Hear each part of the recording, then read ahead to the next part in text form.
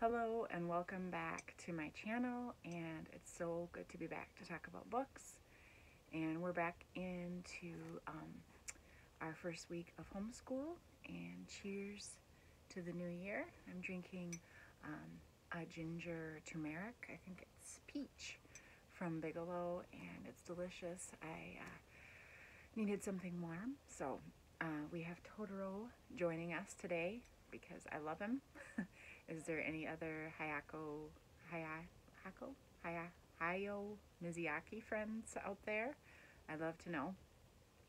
So we are almost done with the first week of January, and I had joined a couple January challenges, which have been so fun. I vowed to myself to not do too much because it's easy with BookTube and blogs and challenges to get too much and take the fun out of reading. And I know Becca over at Hicks Picks Books was talking about that recently, and it was really interesting because she's been on BookTube for a while, and she was just thinking about just how it's changing her reading life. And so that was interesting for me to think about. For me, so far, and I've been watching BookTube for a couple of years, but also I've only been on BookTube for a very short amount of time. And for me, it has been helping me challenge myself to not just pick up the newest thing or that's on my library stack, or just to fly through lots of easy reads, but to intersperse some challenging reads to feed my heart and my soul. And so that's been good. So this week I was so delighted to participate in Oceana's Read in the New Year challenge, and I wanted to talk a little bit about that in a few minutes. But first I wanted to share a couple of actually Christmas devotionals that I just finished, because they went through the 12 days of Christmas and Epiphany. And if you have like a little list, I like to have a little list going of things that I might want to read in the following Christmas. And I know there's been so many great Christmas reads in people's wrap-ups for 2021. So I was like, okay, I'm going to make a list. But I just wanted to share these two with you in case you want to add those to your list for consideration for in the winter. And both of these start at the end of November, early December. And the first one is Watch for the Light, readings for Advent and Christmas. And if you can see that on the bottom, I mean, it has La Engel, C.S. Lewis, Annie Dillard, Dietrich Bonhoeffer, on and on and on. And this was just amazing, lovely encouragement for my Christian faith. And I just walked away with so many beautiful things to contemplate, and I wrote out some quotes, and I just highly recommend that one. And I had a year of 2 amazing Advent devotionals. I also read this one I believe he's in the Anglican Church, and he's also a poet and a professor, and it was just beautiful. He opens out with a poem, and then he talks a little bit about it and applies it to the Advent and Christmas season. He also includes some of his own poetry, which I really enjoy Malcolm Guite's poetry. It's modern poetry, but it's very accessible, very gentle, and just so simple, but then hard-hitting and deep underneath. So I highly recommend those two. I have a lot of quotes I want to write out from this. And the kids and I are actually using a Tennyson poem that he used in one of his devotional entries. He has a fragment of a Tennyson poem, and it's Ring Out the Wild Bells. And the part that he included in here is just, it's like 1.5 pages, but it's just beautiful. And the kids and I are just reading it together each day for however long we feel like it, and I feel like we'll walk away with a little bit of it in our hearts, stamped in our hearts. And so I wanted to read it to you because I've been noticing all the Poetry Thursdays around, and they are just lovely, and I enjoy them, but I haven't had a chance to just sit down and do one. So I'm going to read this fragment from Malcolm Guite's Waiting on the Word. So this is in memorandum, CVI, which is Roman numerals, but I don't know what that is off the top of my head. Alfred Lord Tennyson. Ring out wild bells to the wild sky, the flying cloud, the frosty light. The year is dying in the night. Ring out wild bells and let him die. Ring out the old, ring in the new. Ring happy bells across the snow. The year is going, let him go. Ring out the false, ring in the true. Ring out the grief that saps the mind. For those that here we see no more. Ring out the feud of rich and poor. Ring in the redress to all mankind. Ring out a slowly dying cause and ancient forms of party strife. Ring in the nobler modes of life with sweeter manners, purer laws. Ring out the want, the care, the sin, the faithless coldness of the times. Ring out my mournful rhymes, but ring the fuller minstrel in. Ring out false pride in place and blood, the civic slander and the spite. Ring in the love of truth and right. Ring in the common love of good. Ring out the old shapes of foul disease. Ring out the narrowing lust of gold. Ring out the 1,000 wars of old. Ring in the 1,000 years of peace. Ring in the valiant man and free, the larger heart, the kindlier hand. Ring out the darkness of the land. Ring in the Christ that is to be. I just thought that was so beautiful and so inspiring and very relevant for today. So, yeah. So, I mentioned that I wanted to talk about Oceana's challenge this week. I think it goes through today or tomorrow, but I wanted to talk about that. And I'm also going to show a little bit of progress in my reading journal in conjunction with that. So these were my 4 picks for Oceana's challenge, and I'll just show those to you. So I have C.S. Lewis, Out of Silent Planet. I have One Day in the Life of Ivan Denisovic, The Quiet Season, and The Spice Box. And so I have quite a bit of The Spice Box left. So I made some headway. This is Grace Livingston Hill. I took off the dust jacket because it was a little fragile, but it is very sweet. It has kind of 2 story threads going on. I'm not sure how they're going to converge, but the one is a woman ran away from an abusive brother-in-law after the death of her sister, and a sweet country doctor finds her on the side of the road in a snowstorm near the cemetery where her sister is buried. And so he's been nursing her back to health, and it's been interesting because she just found out now that she's helping him in the hospital to pay back her debt. She hasn't been real forthright with who she is just because of her fear with her brother-in-law, and there is a big something that happened that kind of is interesting and a little scary. The second story is about a woman who's kind of more towards middle age, towards feeling a little old. She wants a change, and an aunt and uncle who she wasn't very close with leave her. She gets all their property when they pass, and she finds herself in a place of not having to work anymore, and she's just kind of lost, and she reads in an old newspaper that they need help with boys on the street. And this leads to some, revelations about herself and something with the neighbor boy, and just kind of blossoming and coming into herself. And so almost like a coming of age story, but with a middle-aged older woman. And it's good. It's sweet. Grace Livingston Hill is definitely saccharine. So, and pretty, somewhat predictable. But so far I've really enjoyed it, and I'm going to keep going on it. So, the big surprise for me has been how much I'm appreciating rereading Out of the Silent Planet by C.S. Lewis. This, I am getting really close. I'm probably 3/4 of the way done, and this is my challenge for Oceana's challenge this week for a 250-page less book, but also for Chantel's Read Your Shelf through the year. And so this will take care of my January selection, but this has been really interesting. It has a lot of interesting quotes. It follows a man named Ransom, and this is a little spoilerly, but he gets kind of kidnapped almost and taken to a different planet. And the two gentlemen who take him, he knows one of them a little bit from school, Divine, and Weston is his partner. And pretty quickly after they land, he gets away from them.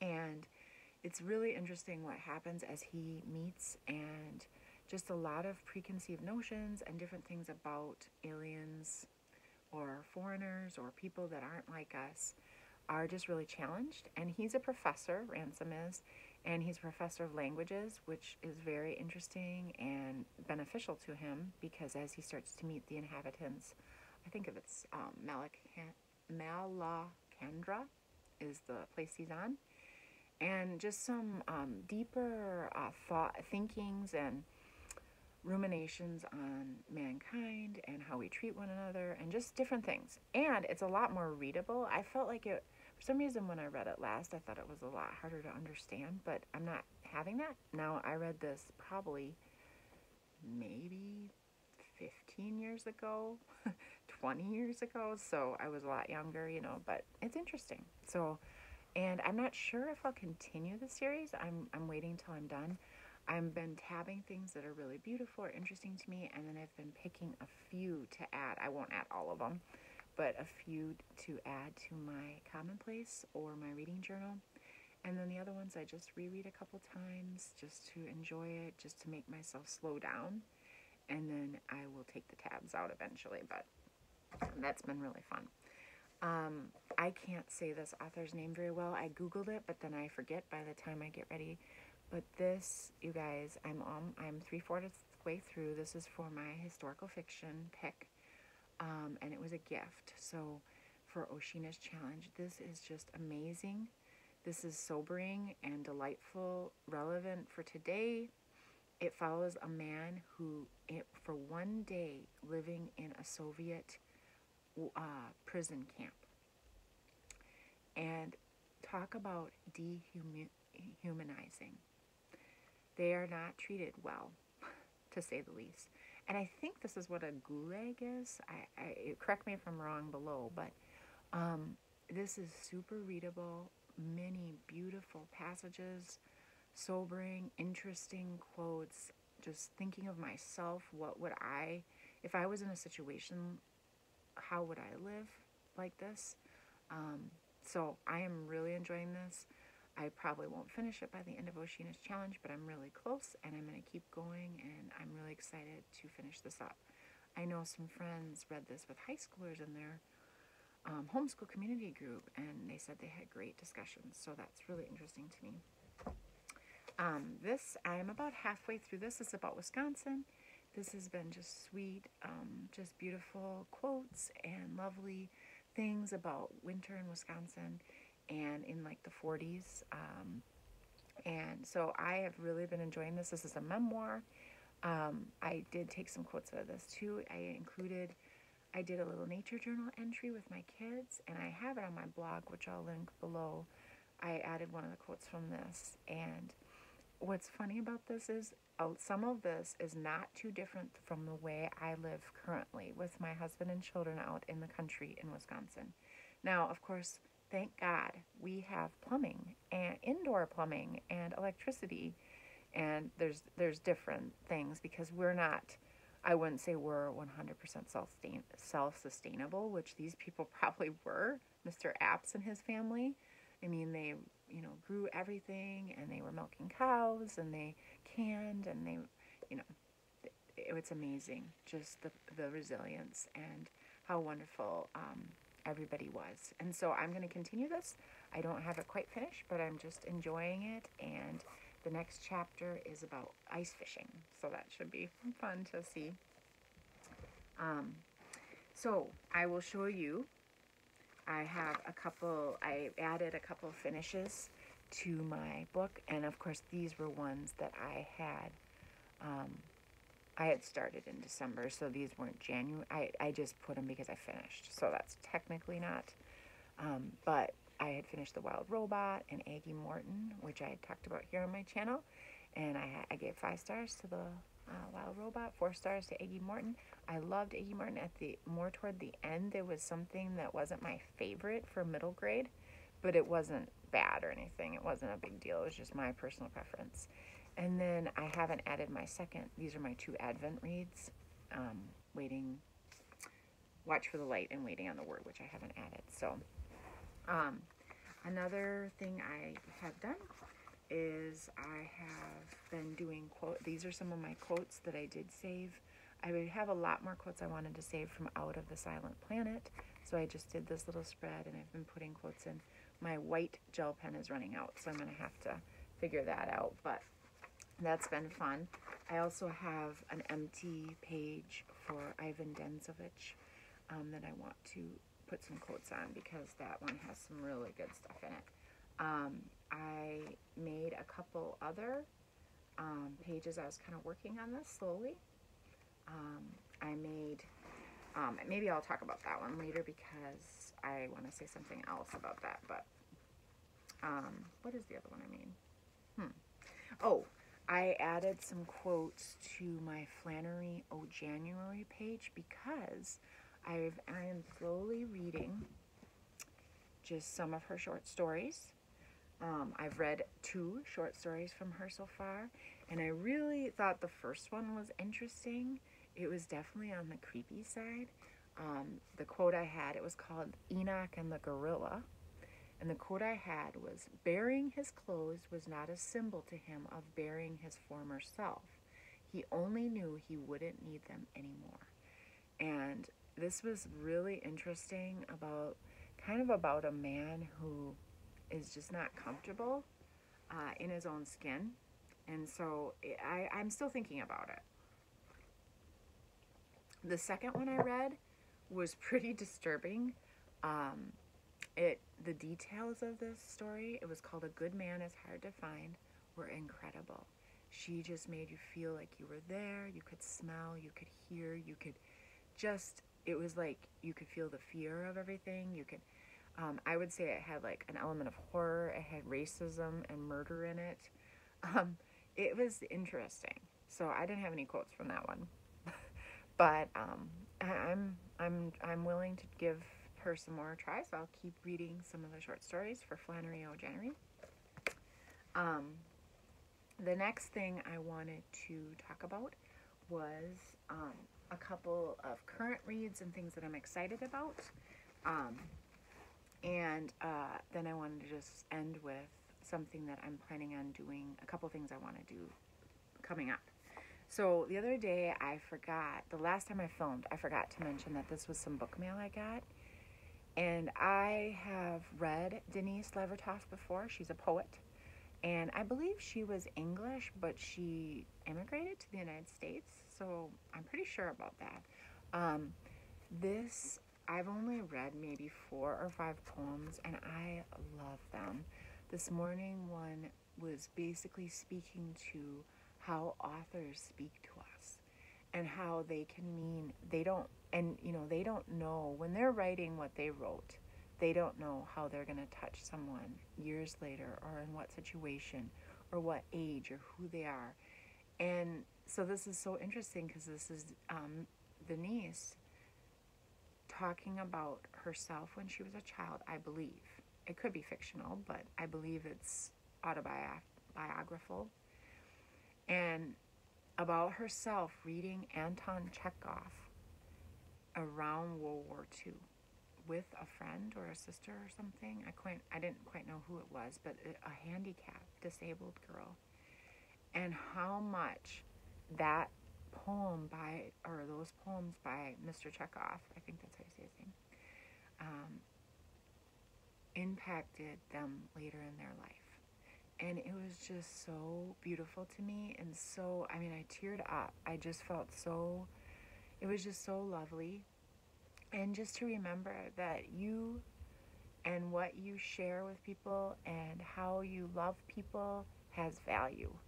And so if you write a card to someone, if you write on your blog, or if you send a text, or and go out for coffee with someone and you share bits of yourself, it has value. And I thought that is just so profound, and beautiful. Every person has value. And so, and then the first poem was beautiful too. Um, I don't know. It was called Human Being, the first poem. So really beautiful. I'm really excited to I'm going to read this all year. I'm not going to rush through it. I'm really excited about that. And second one I'm really excited about is this one. I am barely into this book, and already I've had some beautiful passages. This passage is the one that I've been kind of meditating on, and I wrote it down, and I've just been thinking about it, trying to go slow. Book of John is one of my favorite books of the Bible, and this is Tozer's thoughts on it. It says, "Your poor heart, in which God put appreciation for everlastingness, will not take electronic gadgets in lieu of eternal life. Something inside of you is too big for that, too terrible, too wonderful. God has set everlastingness in your heart. All the things of this world are here for but a moment and then are gone. None can satisfy the longing for that eternal raging in the soul of every man." And I just love that. So I'm excited about that one. My sister recommended this one to me, and I read the opening page, and wow, it was good. And it has to do with Prague and libraries and legends and Nazi-occupied Czechoslovakia. I don't know. It looks like it's going to be really good, a little creepy. I did not read The Essex Serpent, so I don't know if anybody's read that. But I really trust my sister's recommendation, so I'm really excited about this one. Sounds kind of magic realism, fantasy, creepy-ish. I'm really trying hard to read my shelf and not put too many books on hold at the library at a time. I still use the library, my public library, extensively. I love it. We order in a lot. And this one looked really good. I've heard this recommended on various channels over and over again. And I read the first few pages, and it sounds really cute. It is really a chunker, so we'll see. With homeschool starting back up, I feel like I already have a lot of books going, but so that is kind of what I have. I do have this little stack going. I love the Lost Spells. I had that had been on my radar. I've read it a couple times. Beautiful poetry. My little son loves looking at the owls. The Castle of Tangled Magic I talked about before. I dipped into that.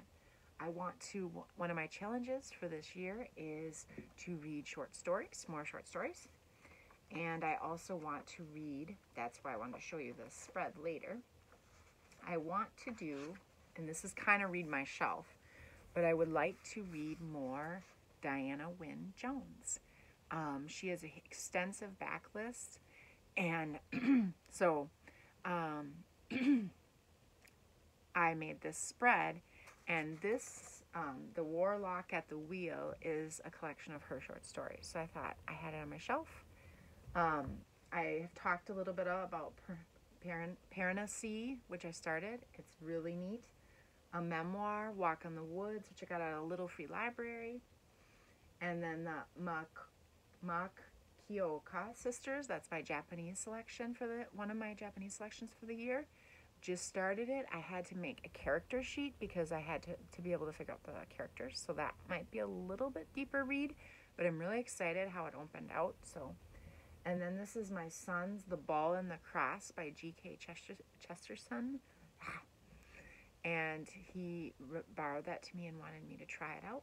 And then back here I have my pile for Chantel's challenge.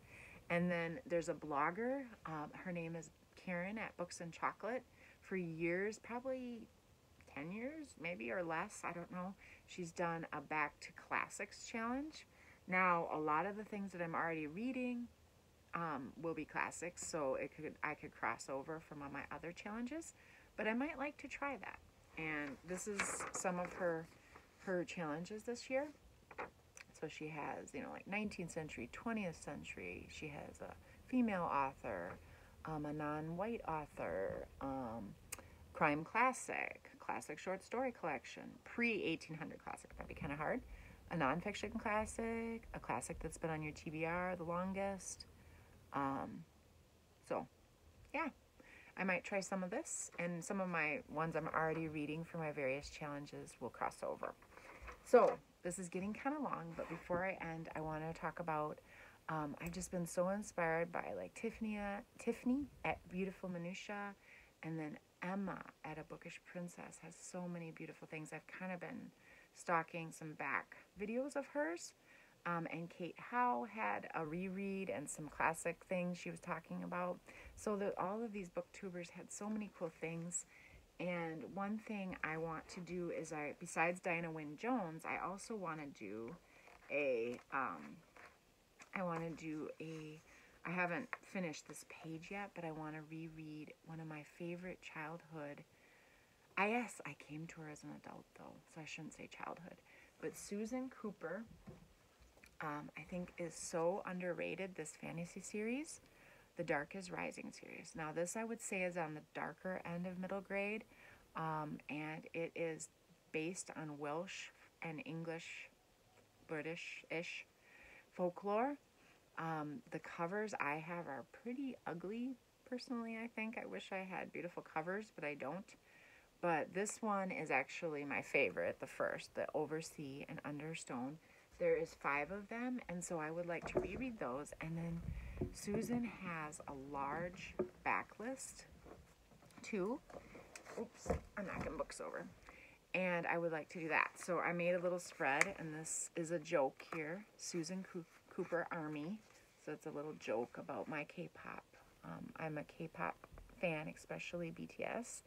And so I have a few of my BTS stickers, but I want to be a Susan Cooper fan because the BTS fans are called the Army. So, sorry, very inside joke. But I'm going to list Susan Cooper stuff that I want to read, and I know I have quite a few, or at least a few, on my shelf that I would like to read. So, there was one other thing. Actually, that might be it. So, this is really long, and so I just want to say, hey, I've been missing you, and that's why I'm blathering so long. And with school started, I'm hoping I can just like update every Friday or something, or once a week.